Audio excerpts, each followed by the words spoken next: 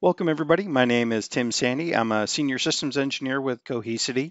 And in this video, I'd like to go over the user interface of the Cohesity management interface.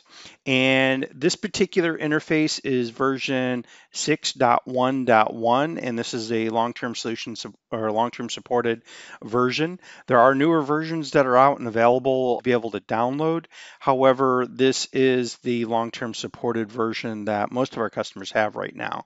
So I'm going to provide a overview of the user interface, just a real basic. This is kind of the interface. This is where you go to do some of the basic functions of using our tool for doing data protection and doing recoveries and some initial configuration settings. So this is just meant to be a general overview of the interface itself, just to get you familiar with it. So again, this is going to be version 6.1.1, and this is the long-term supported version. So let's get started. So once you log into the Cohesity interface, you're going to see that we have cluster 01. Now, obviously, you can have multiple clusters, and you can use our SaaS tool Helios to log into if you have multiple clusters and manage them from a one single pane of glass and do them globally. In this example, this is just a demo environment I have in my home lab. This is going to have some basic configurations in it, so understand that, and it's not connected to Helios right now. But just again, understanding the bigger picture, when you have multiple clusters and maybe you're connected to instances in either AWS, GCP, or Azure, to maybe send some cold data out there, or to maybe do a restore and to bring up as a DR function from some of your virtual machines. However you happen to be using and whatever your architecture is for your Cohesity environment, just understand that Helios is the main interface that allows you to connect all these Cohesity clusters together and to manage them universally. So once you get logged in, you're going to see that you're going to get the initial dashboard presented to you on login. And as you can see, it shows you your protection runs, gives you kind of a status update as to how many runs you have, whether or not you've busted any of your SLA violations, whether there's any errors, any current jobs running. Gives you a list of your policies. You can click on the more to see all of them. It gives you a health status, how many critical warnings and nodes with issues. It also gives you an overview of your storage. The storage reduction, this is really handy with your dedupe ratio. So as you can see currently in this test environment, I'm getting a 33x storage deduplication. And as you can see here, logically used 1.5 terabytes. Physical used is 47 gigs. So we see that we have a graph here that we can click on and get some information as well. We have the protection, so we see how many backup jobs that we have, replications, archivals, replications in. Then we have our protected objects, so how many objects in our environment, protecting 23 out of 26, the total size. Now, if you notice that we do present everything in tibibytes rather than terabytes, this is kind of the new trend. Basically, the equation is 1 terabyte of data equals 1.1 tibibytes. So if you need to make that conversion to understand it, basically just take your terabytes and divide it by 1.1, and that'll tell you how many tibibytes you have. So that's kind of the way the market's going right now, is we're doing things in tibibytes instead of terabytes. Not sure why, but that's the direction that we're going. Then we also offer some information on throughput, the number of recoveries in the last 30 days, your audit logs, as well as IOPS. So this is the main dashboard. Also on the bottom here, you got links directly to email our support. You have your help. You have a REST API, so for those developers out there that are looking to be able to connect and to maybe automate some workflows. Here's the information on the REST API. You can also download our command line interface as well for those that are more into using command line interfaces. And then some information on license agreement, and of course, our main Cohesity public facing page. At the top here, you're going to see the name of the cluster, which is cluster 01. And again, we're on the main dashboard, which is where we come in when we log in. We also, if you have connected and protected SQL databases, you also have this SQL dashboard. So going there real quick, you're going to see I have one SQL host with one instance. I got 6 protected databases, protected size, how many SQL jobs, recoveries, clones. Again, gives you some nice information on your recoveries.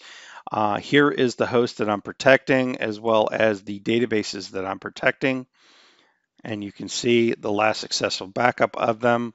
There's 3 main databases here with the protection policies I have attached to them. In order to back up any databases or any application-based stuff, get that deeper ability to back up not just the virtual machine or the physical machine, and we can do both physical and virtual. It does require an agent, depending on what you're doing, whether you're backing up a physical or whether you're going down to the application level. So as you can see here, we have a link to where you can download the Cohesity agent. I'm going to skip over to the platform tab. Under the platform, you see we have clusters and views. Real quick, I want to kind of cover logically what the breakdown in the logical view or architecture of is of an environment. So we see here is basically the logical architecture. Very simple form of it, but essentially you have a cluster.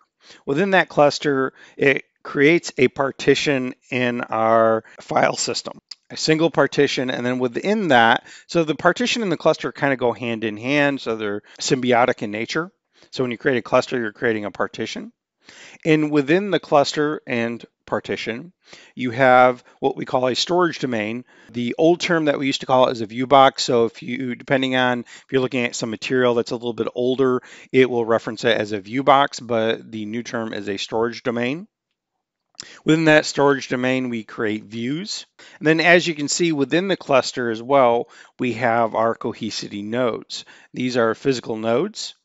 And just like most cluster concepts, whether it be Microsoft's clustering or any type of clustering concept, in order to have the redundancy, the high availability of the data and everything else, you do have to have a minimum of 3 Cohesity nodes within a cluster. We recommend 4, so then that way, if you lose one node, you still have full copy and backup copies of your data, so you're still running with redundancy and high availability. But the minimum is 3 nodes. So I just kind of wanted to give you a quick logical architecture of the Cohesity environment. Not going to get into the details of this concept, what actual storage domains are, what views are, and everything else. It's not the focus of this particular video. This is more about the user interface, but because we're going to be looking at creating a cluster, creating storage domain and views, I just kind of wanted to give you a logical architecture overview. So back into the user interface, again, going to platform, we're going to go to cluster. Now you can see here that I have my cluster already, and again, I've created cluster row 1. So it comes into the summary screen here where it gives you the cluster name, cluster ID, creation date, the release version of the software, and some other information. Here is where you can configure your cluster. And then if you're going to do an upgrade to the cluster, you would download the update file, and then you do the upgrade here. Again, going back to that logical architecture under the cluster, we have the storage domains. That's the next level. So here we have the storage domains. I've created this default storage domain, so this is where they are. Again, you can have multiple storage domains as we saw in the logical architecture image that I showed previously. Now, this again is a test environment, so this is really just a 1-node cluster. Typically, again, in anything production in the real world, you're going to have a minimum of 3 clusters in here, but here's the 3 nodes. Also, if we have configured any VLANs, and then also we are able to obviously encrypt. So we have built-in capability, the SafeNet, which is selected right now to do and act as a key management server internally within the Cohesity system. However, if you have a third-party KMIP server in your environment, you can point to that and use that as well. So you can either use our internal SafeNet KMS server, or you can use an external KMIP server that you may have in your environment already. So that is the cluster configuration there. Then we have the views. So here's our default view. And we have a view, shares, and SMB authentication and global whitelist. And here's just to take a look at our view right now. It shows our default view for our shares and mount points. Our protection, if you have any protection jobs. User quotas, if you've created any. And here's the settings tab. Some basic information here on the file system. Quotas and alerts. SMB options, protocols.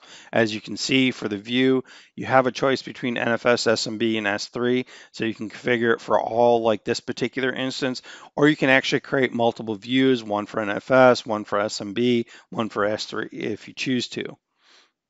Going over to the admin tab, we have the access management. So here is where we have the built-in groups that we've created, users and groups. We have the different roles. Admin is basically your super admin, with the exception, just to point out, that the data security user has a special permission that the standard admin doesn't. The data security allows you, if you choose to run and search data for compliance type, say social security numbers, PII type information, or anything relating to compliance from a security perspective, the data security individual, whoever has this particular role, can run searches against this information that is data locked. And what I mean by data locked is when we create a protection job and back up the data, we can data lock it to where once that has been created, that snapshot has been done, that is now read only essentially, to where it'll protect you from ransomware. So it can't come in and modify any of the data. And if it's for, again, compliance reasons, for PII or other compliance reasons, and you have a security officer that needs to go in and validate that there's not data in there that's not supposed to be in there, or to make sure it has been modified, again, that data security rule allows that person to go into data locked material and run searches against it. So just wanted to point out that. Active Directory tab is where you can add, obviously, and connect to your Active Directory, which most are going to want to do. Based on your environment, if you choose to do LDAP, you also have the ability to connect to LDAP for Linux. And then also, if you have SSO configured, single sign-on, you can also configure that as well. And here's where you can also add your custom roles, user groups, add to Active Directory, LDAP, and configure SSO as well. So going to the protection tab, as you can see here, when you're first configuring it, you need to connect to your sources, so such as a vCenter. So let's go to that. So as you can see here, I've connected to a vCenter server, a VMware vCenter server. I've also connected to a NAS. I've connected to a SQL server and a SQL database. As you can see here, again, you can download the agent accordingly to connecting to these physical devices or application type servers like a SQL database. So this is where you would go ahead and register and connect to them. If you click the register drop down here, you can see you can register to different hypervisors such as VMware, Hyper-V, KVM, Acropolis. You can go to a physical server when you want to register Microsoft SQL cluster, Oracle servers. You can connect to pure storage arrays, a NAS, and then also snapshot provider. So there's your options as to what you can register from a source perspective. And as you can see, I've got a couple of registered here already. For environments that are larger, you can connect again to multiple remote Cohesity clusters, and again, manage them from our Helios SaaS interface. So here's where you can do that. And also external targets as well. So you may want to register, say, to either AWS or GCP or Azure to either archive data out there, or maybe to have it as a DR function where you can spin up your backup copies of your virtual machines instantly for DR purposes, whatever your intentions are. But here's where you can register external targets. And as you can see here, you do for archiver, you can archival purposes of data, tiering. So if you want to archive have cold data, so that's where the tiering comes in. You can set the parameters and archive data that hasn't been accessed in so long, which is cold data, to maybe AWS, for example.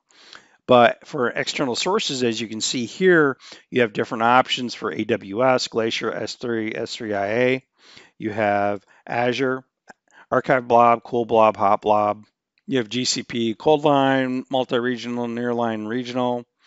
You have Oracle, Archive Storage Object. Then you also have NAS, QStar Tape, and S3 compatible. So those are different external sources that we can connect to. Again, we don't have any in this demo environment here, but that's where you would go ahead and connect to them. So that's kind of connecting to any type of resource, whether it be an external source, remote cluster, external target. Next up, we're going to cover protection jobs policy manager. Let's go to policy manager real quick. Policy manager here, when by default you come into the interface, out of the box, you're going to see a bronze, gold, and silver policy that's set up.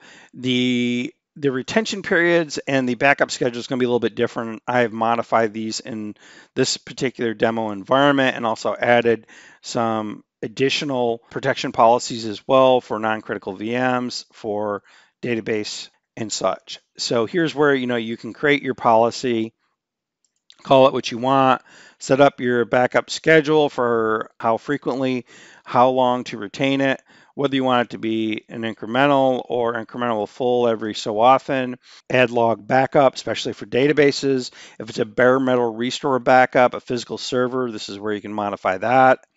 You can modify extended retention periods, retry options, blackout windows.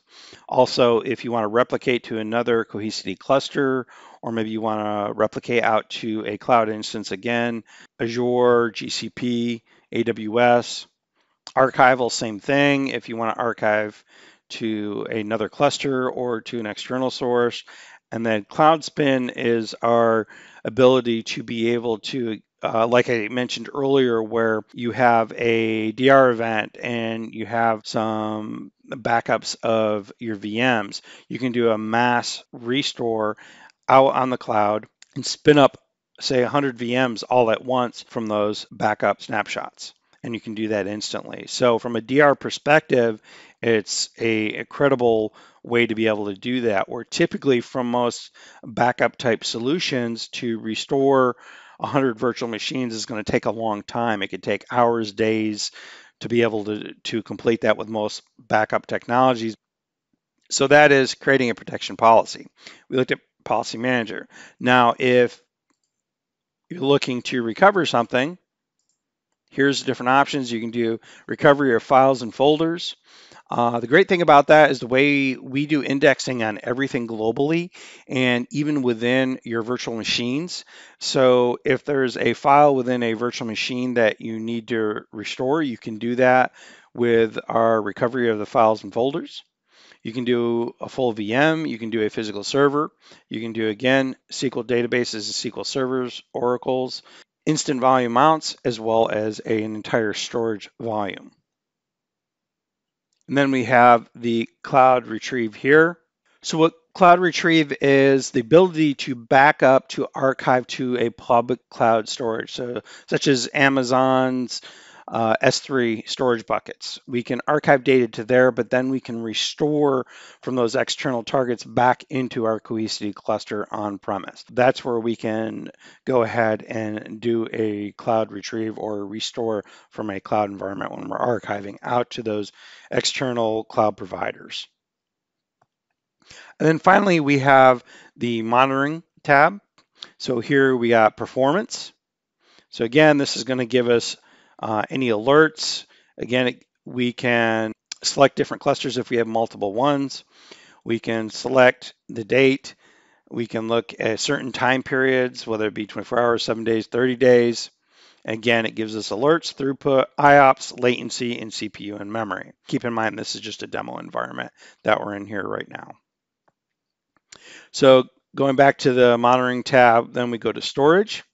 This will give us all our information again on storage. You can select what cluster we want to look at. If we have multiple, it gives us a breakdown of the global storage reduction storage capacity, logical data managed, cluster storage used, cluster storage available. Again, gives you the graph of the storage reduction with a graph and timeline that you can look at. Going back, you can look at alerts. So it shows our recent alerts, how many we've had from a timeline perspective, alert summary, what they are, and also a resolution summary as well. So then we also have reporting that we can do within the Cohesity UI as well, which will give you information on all the data that you have.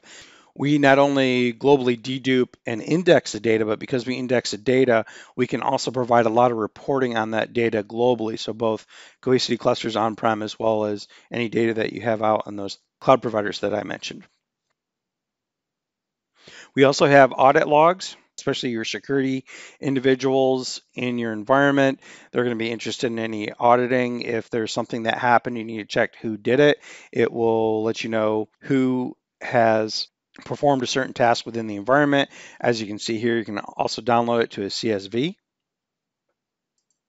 And then also, and finally, in the monitoring tab, we have advanced diagnostics. So again, we have multiple different selections, information that we can do for schema, the metric that we want to do against what entity, roll-up function, is it an average? Is it a count, a max, a minimum?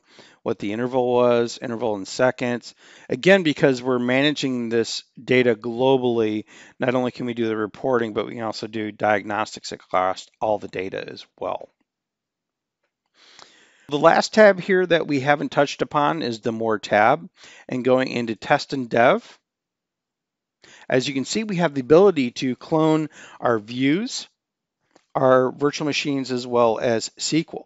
Now, what this does and who this is really for especially, and why they call it Test Dev, is your developers constantly modifying their code on their applications, on their servers, and they want to test it out. So what we can do is we can go ahead and clone actual production systems or clone any VMs that they happen to be working on, and then we can spin up these clones and then they can test it. So this is great for test dev because typically they want to have something that mirrors the production environment.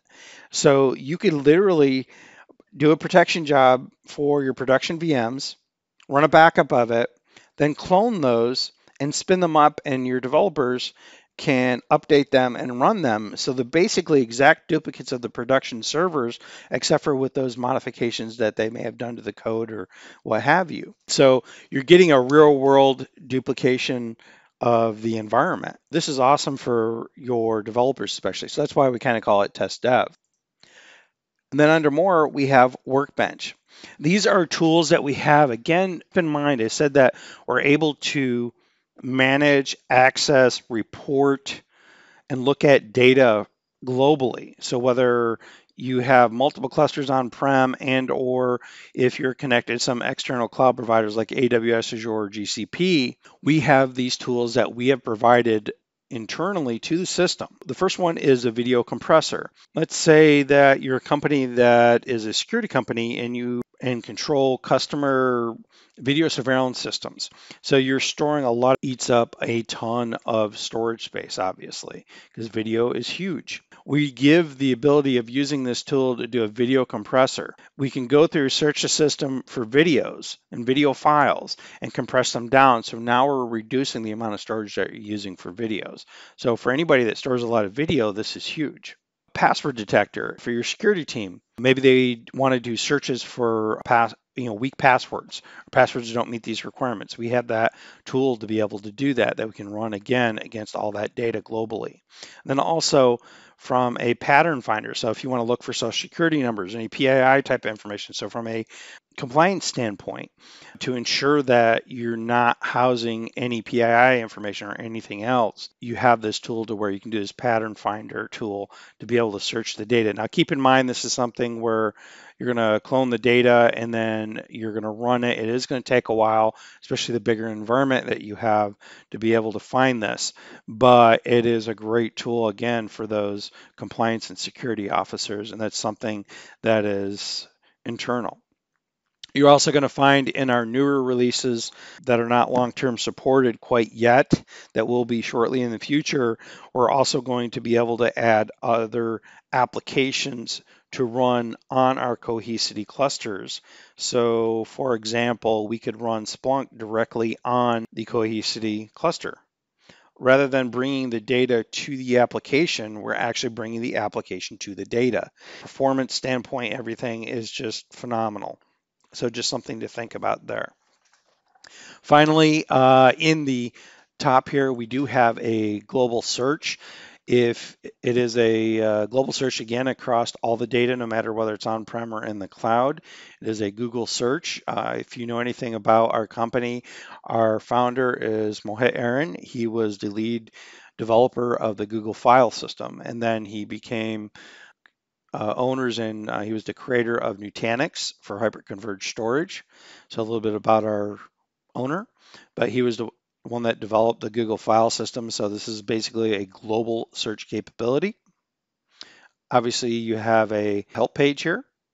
You also get your alerts here, and then finally your profile of whoever you're logged in with. So again, this was just meant to be a very quick overview of the Cohesity user interface. Again, this is version 6.1.1, which is currently our long-term supported version. And I hope this kind of gave you just a quick and basic overview of the user interface, what is available in it, what we can do with it, how to manage your Cohesity environment, both your on-prem Cohesity cluster as well as if you're connected to anything out in Azure, GCP, or AWS. Thank you very much, and hope you enjoyed this video and was helpful to you.